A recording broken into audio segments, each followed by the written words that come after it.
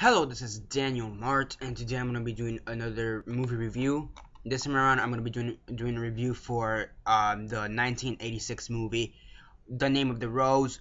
With the original title is Der Name der Rose. So yeah, um, apparently that's the original title. Even though, so yeah, I thought that was an American film. So yeah, I'm pretty sure it's not from out of the country. So whatever.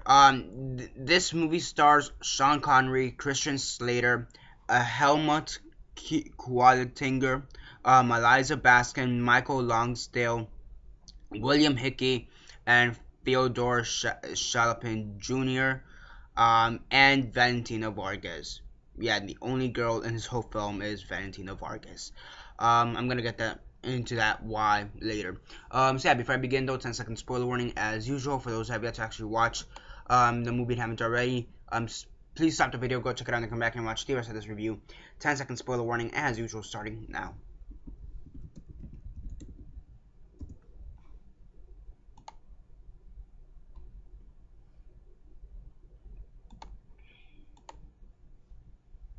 Okay, so 10 seconds are up. So for those who have yet to actually watch the movie and haven't already, please don't comment down below or be messaging me. Then never give you a fair warning, because as usual I did. So as usual, quick synopsis, likes and dislikes, and then narrate. So basically you have these two monks, the William of Baskerville, played by Sean Connery, and Adso of Melk, played by Christian Slater. Basically you have these two monks, who go to this cathedral, I guess that's the proper word, not exactly, to these, to this abbey, I guess abbey or castle, whatever you want to call it, where they live, and they're basically there. They're gonna originally they were just gonna go there, stay there a couple nights, and then go back to wherever they came from. However, now there's these murders. It's a murder mystery, which is actually pretty interesting, and I really did like it. It's a murder mystery. Murder mystery. You have the religion involved, the Christian religion involved, and kind of combines biblical myths with the murders, and it's overall actually a pretty good movie. One thing I really did enjoy is how they didn't shove the religion right in your face. I mean, yes, you do have monks, you do have monks, you do have priests and whatever, the priests and like the Pope and whatnot, and this is back all the way in the 16 and 1700s. So yeah.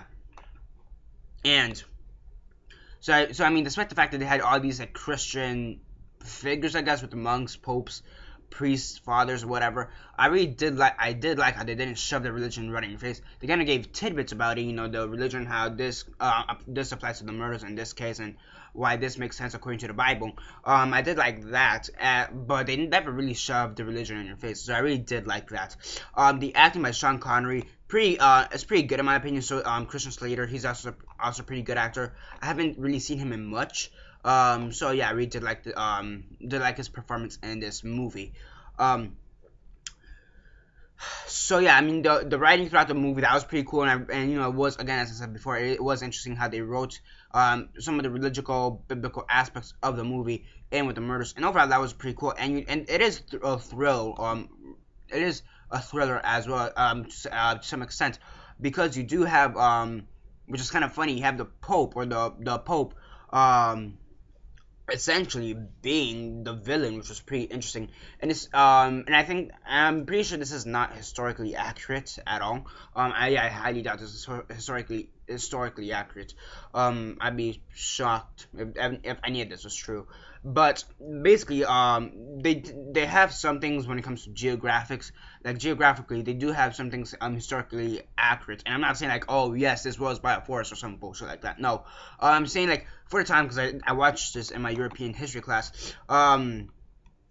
It was basically I'm gonna be honest, I really didn't pay much attention in European history class, but basically you had France, I believe it was, or Spain. Basically, I'm pretty sure it was actually, no, Spain. They basically decided to have their own pope system outside of the Italian pope system of time, because this is the 1700s.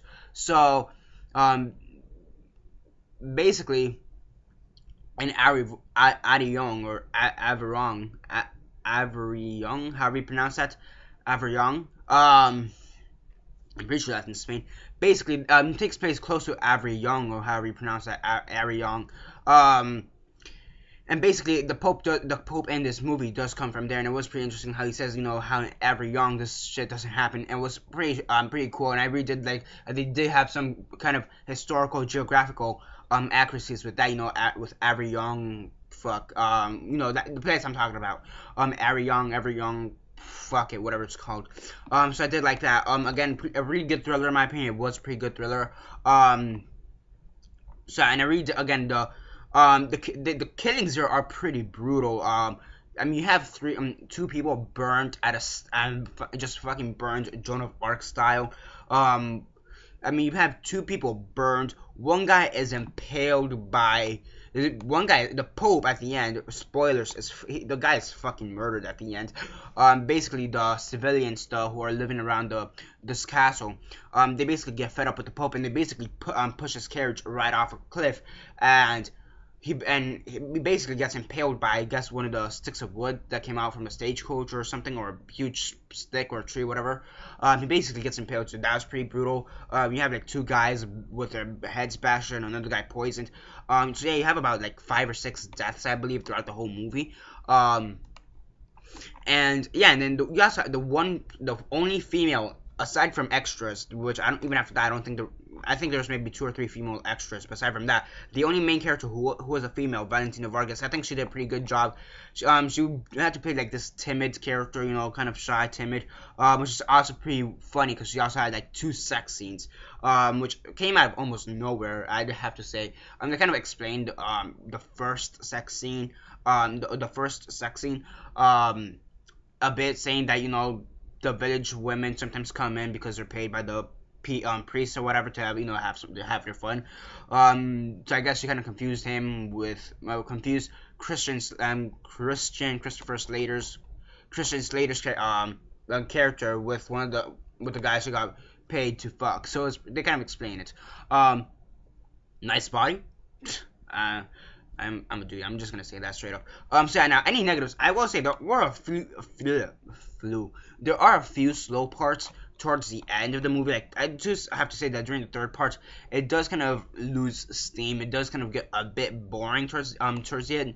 The end, not predictable. It doesn't really become predictable. It's just I feel I think it's a great movie throughout the whole film, but I think it starts being not as good as it could be. I think there was it's just kind of a roast because it did start getting a little bit boring from time to time towards the last like half hour of the film. I mean, but aside from that, overall it's a pretty good movie. I really did like how they didn't shove the religion in your face, which was pretty good, especially with that great acting from Sean Connery, Christian Slater, all the other people in this movie. Not a pretty good murder mystery to say the least. Also, overall I did enjoy it, and I mean, yeah, overall great movie. On a scale of 1 to 10, 1 being the worst, 10 being the best, and 6 being decent, I'd give this an 8 out of 9. It's pretty great, really great movie in my opinion. Do check it out if you haven't already. Yeah, it's actually a pretty great movie. I'm not gonna lie. I actually really want to watch it again. Yeah. I feel like this is one of those movies that I think left an impact on me, because normally religious films I really don't give 2 shits about, and like I really don't give 2 shits about, or like I thought, sometimes they're good and they're good, but whatever. I read, whatever, or like they're bad because they're religious films.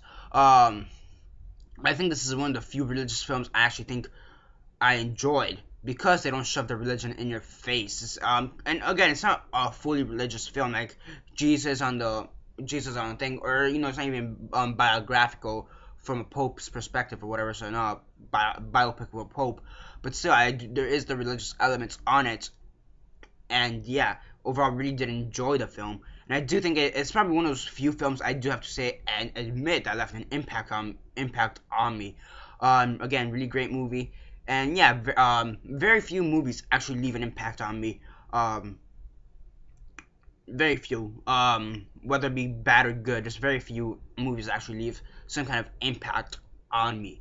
Um, and with that, I think that would go. I think this is probably one of my favorite films of all time.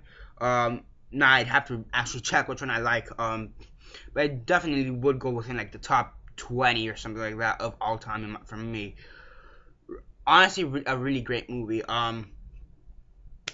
Yeah, on a scale of, as I said before, 8 out of 10, sorry. And yeah, that's basically it for this review. Aside from that, like the video, share on Facebook, Twitter, MySpace, or whatever you guys prefer. Aside from that, subscribe. I do movie reviews, TV show reviews, and comic book reviews. And comment down below on your thoughts on the movie. Have you seen it? And if not, why not? And if you have, what are your thoughts on it? And yeah, that's basically it for now. Like the video, and that's basically it for now. This is Daniel Mart, signing off.